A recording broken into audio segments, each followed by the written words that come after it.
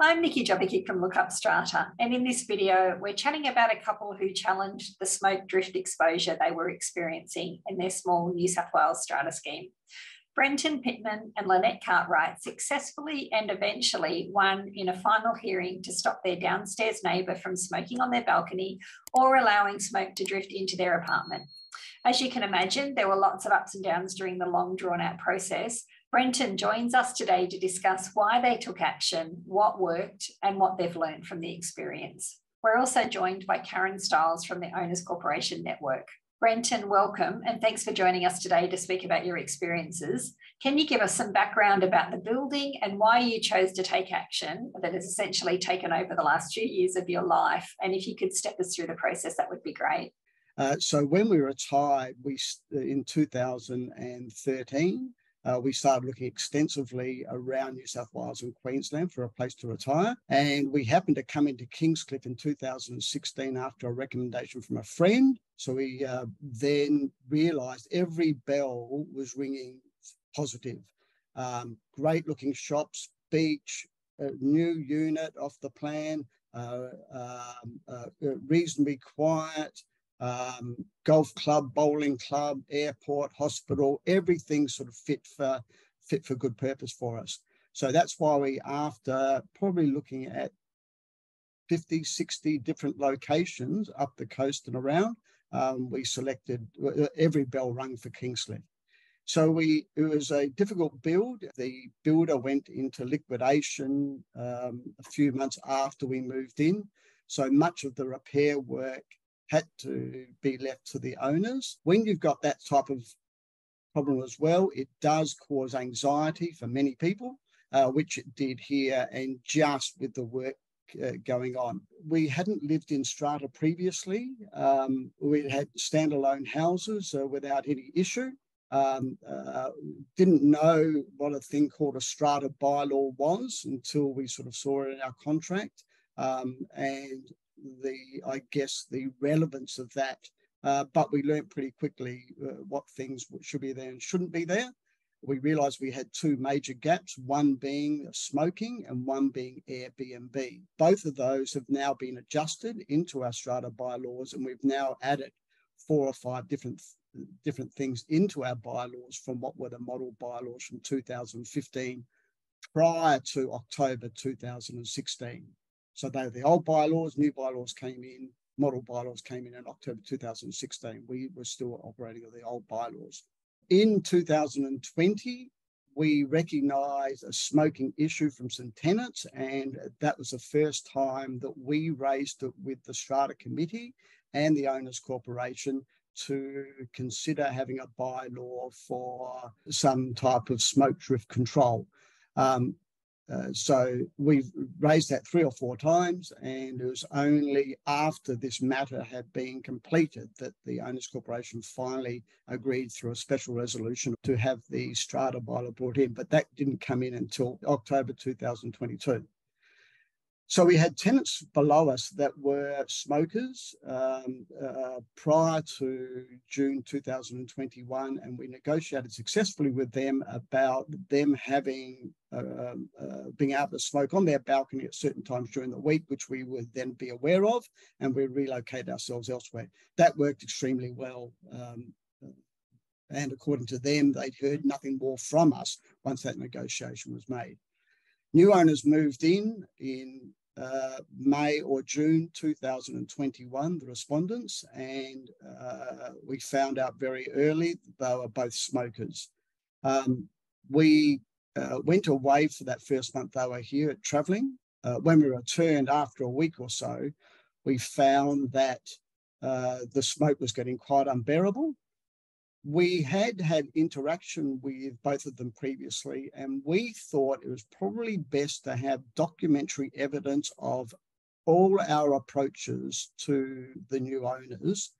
And as such, we sent the first of 3 polite and respectful emails outlining the smoke drift we were getting, when we were getting it, what it was doing to us, and the changes we had to make to our lifestyle to accommodate their smoke drift that was entering our balcony and into any air vents we had, even when our doors and windows were closed.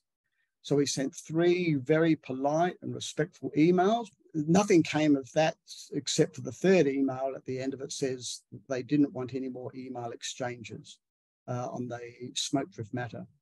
We then organised a facilitated meeting with the strata manager for the 5 of us, the strata manager and the 2 respondents and us 2 across the park to address the matter. And unfortunately, there was no resolution that was viable to us. The only thing that came out of it was that, an air purifier may do the job to help us out. So we left that meeting knowing that there was, after outlining what the numbers were of number of smoke drifts we're getting, which were around about 70 a week, smoke drift continued. So we then brought everyone else in the building into the fray by going to the owners corporation, asking for them to issue a notice to comply under the Strata Management Act 2015, item number 153, to not cause a nuisance or a hazard. The other owners in the complex were totally against such, and as such, it did go to a vote and was voted down, wasn't passed 5-1, with those votes also carrying comments that because they couldn't smell it on the non-leeward side of the building, and those that were below our outer tube, because we're on the top floor, they couldn't smell the smoke, so it didn't exist because they couldn't smell it. So we had comments like that, and we could see there was just going to be a fracture there, which was already a pretty tough environment anyway. That got voted down. So we then were still daily and nightly receiving cigarette smoke drift in every room in the east part of our unit and on our balcony, which we could no longer use. We then approached the Community Justice Centre, who sent out 3 letters asking for an opportunity for mediation, and all 3 offers were rejected by the respondents. We then contacted NCAT, who have a system of mediation and adjudication. And at the mediation part of it, we tried to mediate just asking for one thing: total and permanent elimination of cigarette smoke drift from their lot into our lot. And the response to that was, well, that's not going to happen. This started in June, and here we are in about October and November. We then set up a meeting with NCAT for the adjudication part of it. The first tribunal member wasn't available. We found out a couple of weeks before the hearing date, so it had to be postponed until the middle of December. And we finally did have provided our evidence. No one was represented by solicitors at this time, provided our evidence, and that was received, but there was no oral hearing or no further debate at that hearing. It was just a matter of the evidence that had been provided by both parties. And the tribunal member adjudicated on that, and within 4 or 5 hours of that day came out with his 2-page decision, which was that smoke drift wasn't permitted from their lot into our lot, and that was to stop. And all doors and windows to remain closed within 10 minutes of any smoking within their complex. The decision was only 2 pages, and it looked like it was too brief for everyone's liking, including ours, and didn't have a great deal of substance of saying why they come to that decision.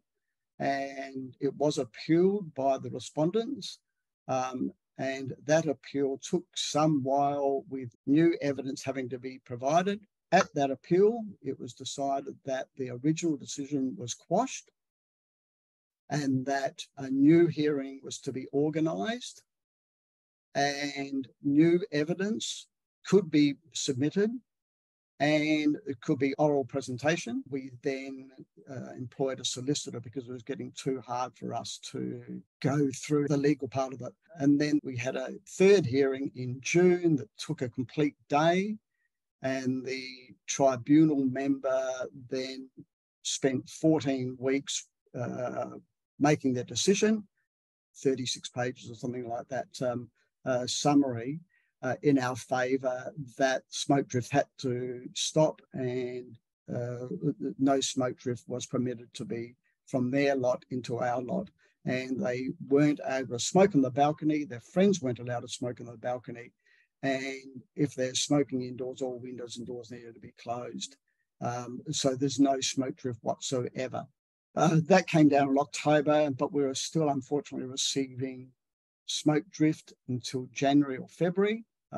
We got our solicitor involved again without going back to NCAT, and just put a warning there that we were still receiving smoke drift and itemised what it was. The smoke drift issues have stopped for the time being since February. Karen, thanks so much for joining us today. How do you feel about the process Brenton and Lynette had to go through in order to arrive at the final decision?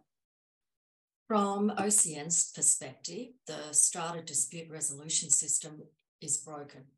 And we're very keen to talk to the new Attorney General about working on the NCAT process. The NCAT website says that NCAT provides a simple, quick and effective process for resolving disputes. And it goes on to say, NCAT's appeal panel provides a timely and cost-effective mechanism to enable prompt reviews of most tribunal decisions. But as Brenton has outlined, the facts of the case are that they started the process in June 2021 and it was not resolved until 11 October 2022. And we have many members who have been going to the tribunal for up to 7 years trying to get resolution of particularly water ingress into their apartments. So, it was a complicated process. You had attempts to stop the smoke drift included a facilitated meeting by the strata manager, a notice to comply, 3 requests from community justice to attend mediation, a mediation attempt by NCAT, and then the prolonged process of it, the NCAT adjudication process. Obviously, on a personal level, it's about an enormous amount of time and energy and legal fees. So, Brenton, you've just heard Karen speak about the tribunal, a single, quick and effective process. Do you agree with that after going through all of this over the last few years? No, I don't agree with it, but I thought that we may have just lucked out each time.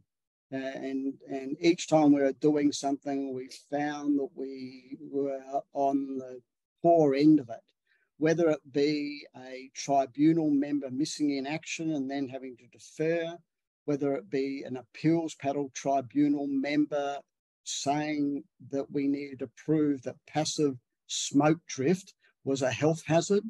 I think we dealt with 9 different parties at NCAT on the court side of it, not to mention dealing with the front office call centre. But we just put it down to it couldn't be working like this all the time. So for our situation, no, it was a very difficult process, and only because of our resilience and our persistence were we successful to get to an end from NCAT. I believe the majority of people I know and who have told me they would have given up within weeks or months. So do you feel, Karen, that it's an unusual situation, or have you seen this type of thing over and over again with your members? We get lots of reports of people just ground down by the process. We've got members who have spent over $100,000 on legal representation on what should be a very simple, quick and just process. So no, the system is definitely broken.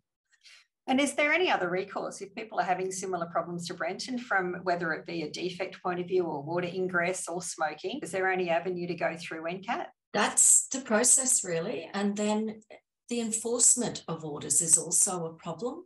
You need to go to the local court for that. So it is a very convoluted situation. That's why OCN's been calling for a strata commissioner with education and adjudication powers and a standing law committee that would be reviewing laws on a continual basis rather than the humongous 5-year reviews and all that pain in between.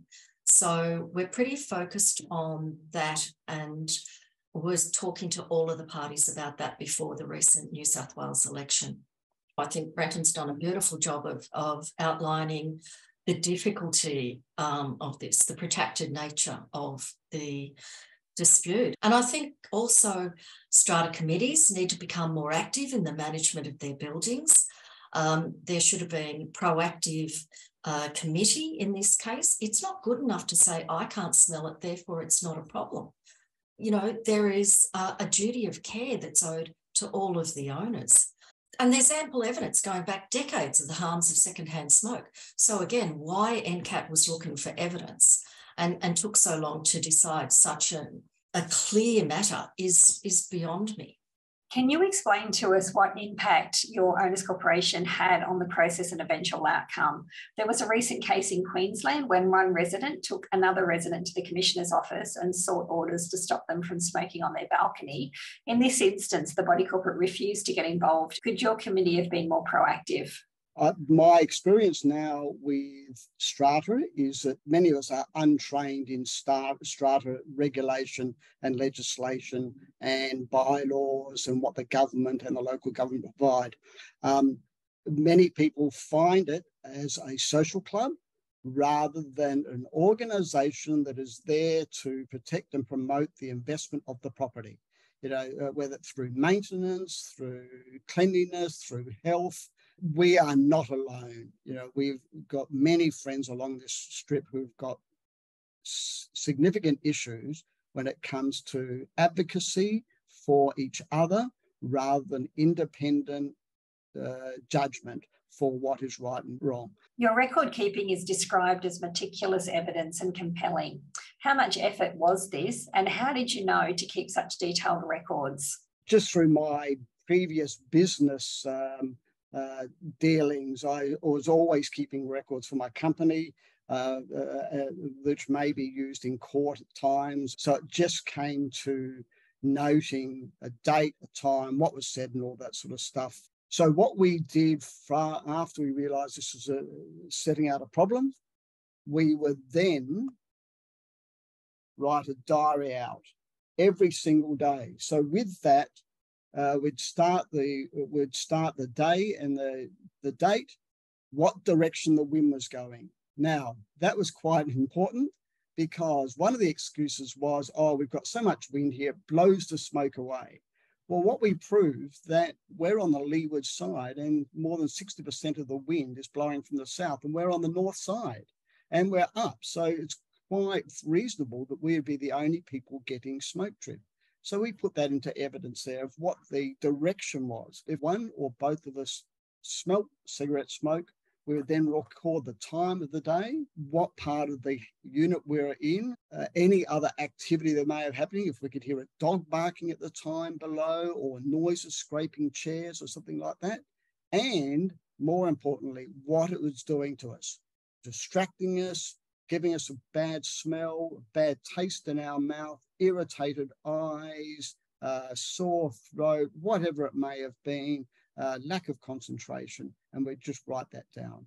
I lost my job out of it because I couldn't concentrate. So it turned out that over 200 days of doing this, we had 800 events. So we just put it into a spreadsheet for them, for the court to have a look at.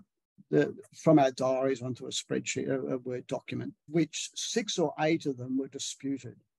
So when you've got 1% disputed, a tribunal member is going to say, well, 99% of this is pretty accurate. How much weight do you feel that actually had in your success of the case ultimately? Immense. Even though it wasn't brought out in the matter constantly, he made 2 or 3 comments that was probably the best record keeping he'd seen for every one of his cigarette smoke cases that had ever been published. So I believe it was highly important, and especially when you've got something so substantial. You know, if it was only 3 or 4 smoke drift events in a week, you're not really talking about. When you've got 800 over 200 days of constant, unrelenting smoke drift, I believe, very important. I can imagine the amount of time all of this took for you to keep on top of it all and keep it all in order.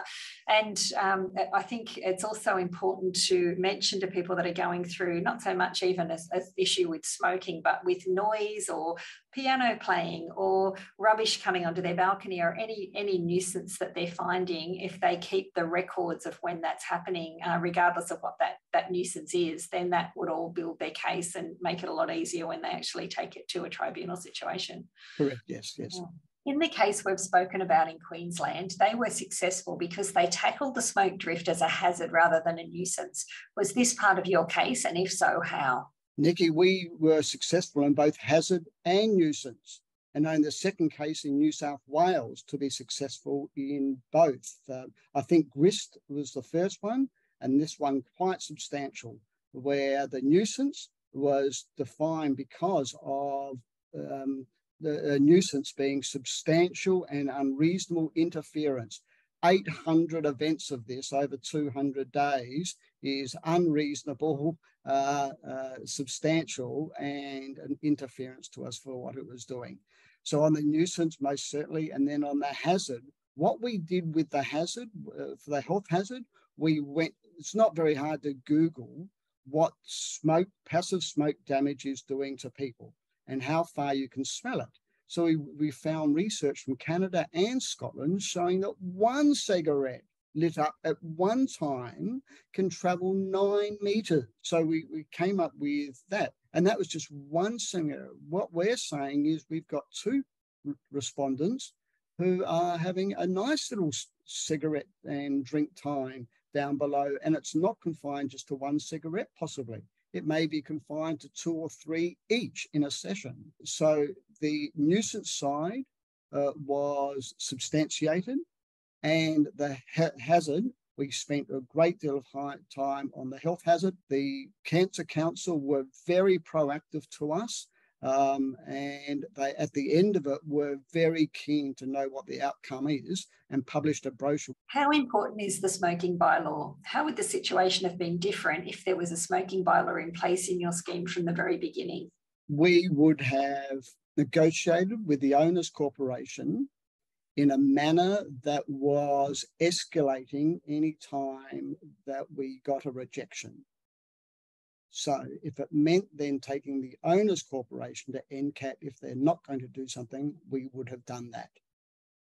Yeah, so it was a matter of either the owner, and that we can do that under Section 241 of the Strata Scheme Management Act, or the owners' corporation, if they've got a responsibility for the strata bylaws and they didn't act on it, we would have enforced that. Could other options have been explored? Were any alternative solutions considered? We did consider alternatives with the previous tenants, and it worked out quite well. On the Tuesdays and Thursday nights, we know they were going to have a puff.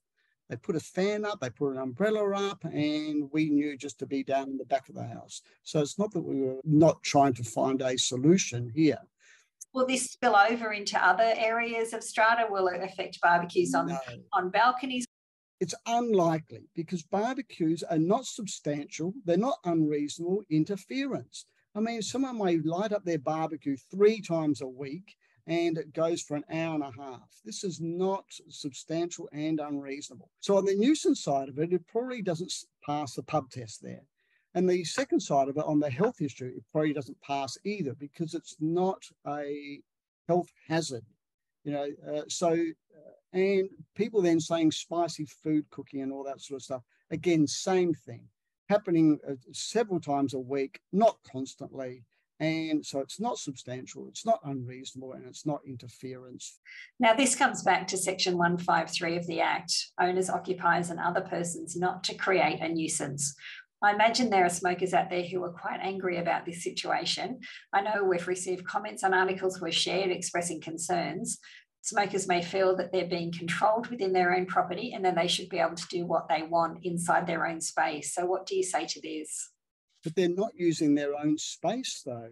They're not capturing that cigarette smoke drift. I've got no issue with people smoking, really. I've never had a great issue with it. I just don't want their smoke drift in my face. So they can do whatever they want on their balcony, but it doesn't need to be shared. As soon as that smoke leaves their balcony, it's on common property and can affect anyone who's above them on the leeward side or possibly below. How important was it to stay focused and non-emotional during the process, Brenton? Look, we decided pretty early on just to stay focused on the problem. Don't worry about the noise, don't worry about the emotion, don't respond to the negativity that's happening around here. Just stay focused on permanent elimination of smoke drift. So everything we've got is that. We've not commented on anything that has in writing that has the noise around there. Very important. And obviously making sure you're doing the right thing in your own strata community. So don't be the person in your building that's parking in visitor parking and has 3 pets in the unit without letting anybody else know, but then at the same time be complaining about the person downstairs that's smoking. That's right. Yes. Yeah. Okay. That's right. You have to. Your shed has to be clean before you can start complaining about someone else's shed. Okay. We need to be good strata citizens. Exactly. Yes. And Karen, that's not very difficult. I mean, it's respect. So was it worth it, Brenton? I hope it's worth it for what you and I are doing now. At the end of it, what we paid is just astronomical and it is outside the realm of the majority of people. Has it been worth it? No. No one here is friends with us. We're still ostracized by most people. The only thing I now want out of this is we think we can get some value, some legacy out of movement to stop cigarette smoke drift on balconies, because it does not work. Individual people trying to fight the issue would not have the administrative and the financial resources and the resilience that both Lynette and I have. You know, they may have 2 of those things, but not necessarily 3. And that's a hard thing in strata, isn't it? You're in a dispute, but you're actually in a dispute with the person that you're seeing in the hallway and in the lift and in the car park, especially in a small strata scheme as well. 6 lots, is that what you're in? 6 lots, yes. 6 lots. I mean, that's a small scheme. So you're running into those people, I'd imagine, quite frequently around the building. Did you have anything to add to that, Karen, at all? Or? No, just huge congratulations for sticking through it. And you're right, you have made a difference for a lot of people. So that's a huge legacy, Brenton and Lynette. If you gained value from this video, please hit like and subscribe to our YouTube channel. If you're looking for information about parking, strata insurance, defects and more, head over to lookupstrata.com.au or sign up to our free weekly newsletter via the link in the description box below.